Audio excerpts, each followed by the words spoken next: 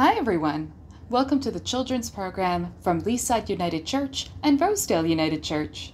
I am Roberta, the Children and Youth Minister from Rosedale United Church in Toronto. It is a real treat to be sharing with both communities this morning. Today, we're going to talk about God's love in action. If you have a Read, Wonder, Listen Bible, we're reading from it today. For today's craft, you're going to need the following: different colored construction paper, a pair of scissors, some string or ribbon, a pencil, and some tape. You might want a cat for an assistant, however, that's entirely up to you. If you are watching this show live, then this is the time to go and grab these materials before we get started. If you're watching on the YouTube video, then feel free to pause while you get the rest of your materials. Now it is time to light the Christ candle.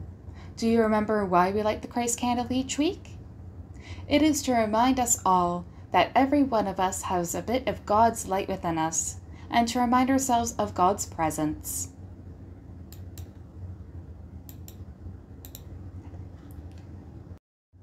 Before we begin our story, I want us to begin with a big stretch. I wonder if you can do that with me.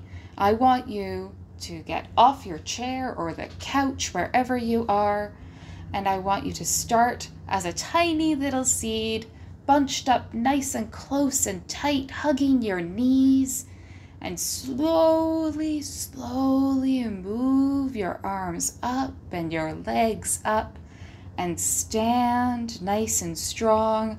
And how far can you stand? Can you stand on your tippy toes? Arms reached up. Can you get to the ceiling? And down. I bet you feel a bit better after that stretch. And now we can sit down and listen to the story. Our story from the Read, Wonder, Listen Bible continues from where we left off last week. Moses had brought all of the people into the desert from Egypt, and they were gathered at the base of Mount Sinai. Moses is going to share with them some of the gifts that God has given him. When all the people were gathered together at the base of Mount Sinai, Moses shared with them the gift God had given him on the mountain. "This is what God told me," said Moses, "so listen.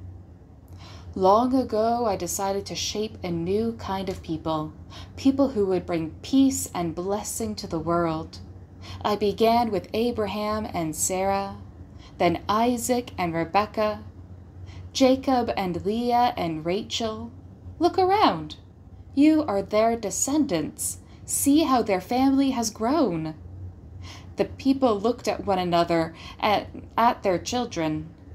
They remembered the old stories. Then God said, "When you go into the promised land, you will be among the living people who do things in a different way. You will be tempted to follow them.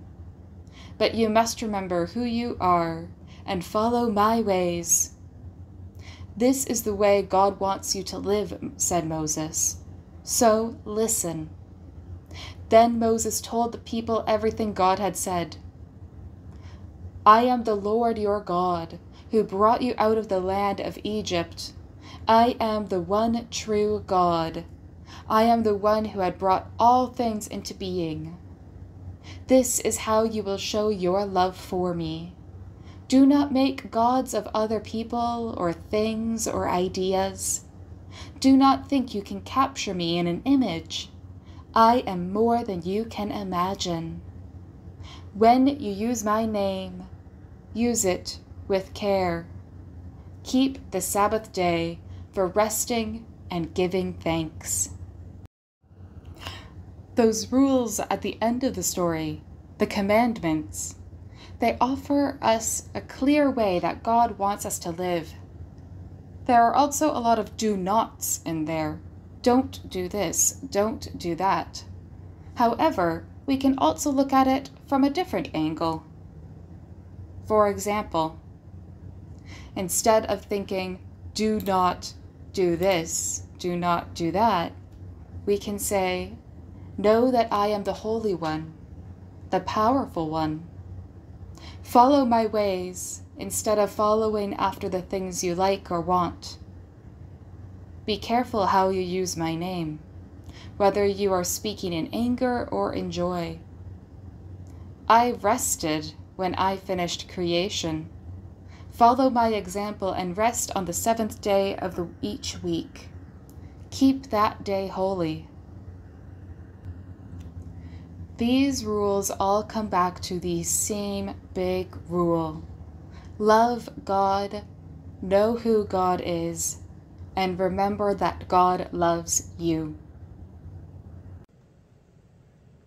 Today, we are making a paper heart chain. It looks kind of complicated, but I promise you that it's very easy. We're going to start with all of our construction pieces. I'm going to have them piled up nice like this and fold them in half just once, like so. So it looks like a little book. Then put it down like this, and we take our pencil and we are going to draw half a heart.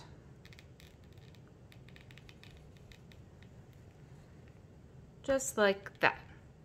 And then we're going to draw a smaller half a heart in the middle.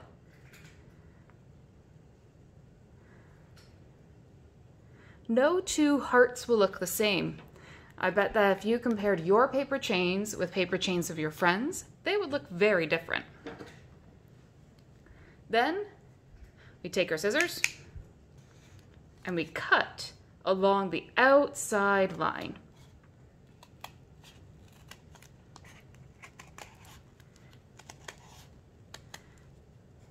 What I like about this craft is that instead of doing a bunch of hearts at once, you do just a little magic trick.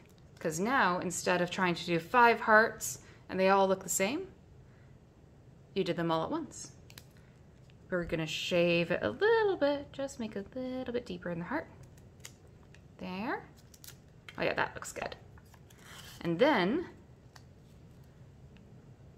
we're gonna do the same with the inside. Nice and carefully. Some of you might want a grown-up to help you. There. And now we are left with some heart rings and some smaller hearts. And these smaller hearts you can make a separate craft. You can also just put some tape on them and stick them all around the place. It's entirely up to you. But for us, we have these little heart chains. 1, 2, 3, 4, 5. And now we're going to link them all together to create one long heart chain. To do that, it's quite simple. We take our scissors, cut one heart, and then we tape over the little cut that we made. So we're going to do that with each and every heart, creating a nice long chain. All right, one more to go. Cut a tiny little slit, put it over the heart, and tape it closed.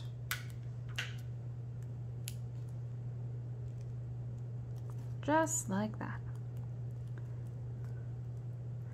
And then we have a cute little heart chain. Now, this does not need to be the end of it. What we can do is take our string and tie it to one of the heart links. And then we can use the string, once we tie it off, we could hang it on a doorknob, we could hang it on a mirror, we could hang it on a hook, we can hang it wherever we want as a reminder of how much we love God and God loves us. Everyone needs a few more hearts in their life, don't you think? What do your hearts look like? Do you want to show us? We always love seeing your crafts and pictures and hearing how beautiful you made your work. Just like this. Seeing all of these hearts together in a chain makes me think of some of the ways that we can show God that we love God.